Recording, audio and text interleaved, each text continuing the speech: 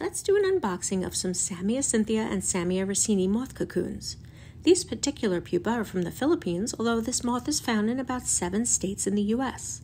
Here you can see the cocoons of Samia Cynthia on the top in the typical brown color, and the Samia Ricini on the bottom with its beautiful white silk. And we also have one escapee here, a Ricini that has slid out of its cocoon in transit, but appears to be okay.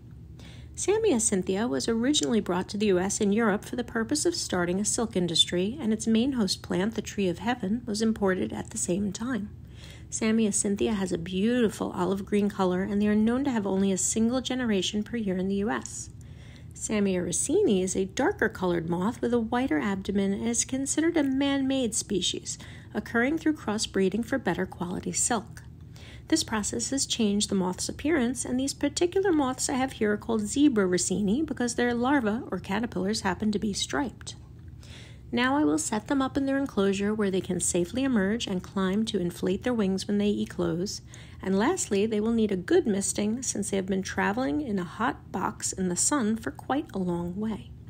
Stay tuned to see these beauties meet the world.